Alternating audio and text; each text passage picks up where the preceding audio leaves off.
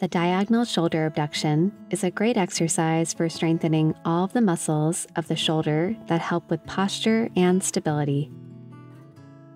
Stand tall with your feet hip-width apart and your knees slightly bent.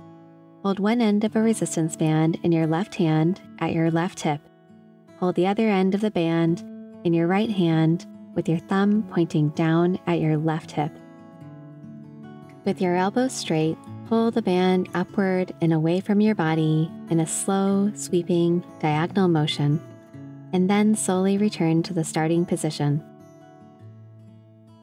When you begin the movement, your thumb should be pointing down toward your right hip, and as you come up, your arm will rotate so that your thumb points up and away from you.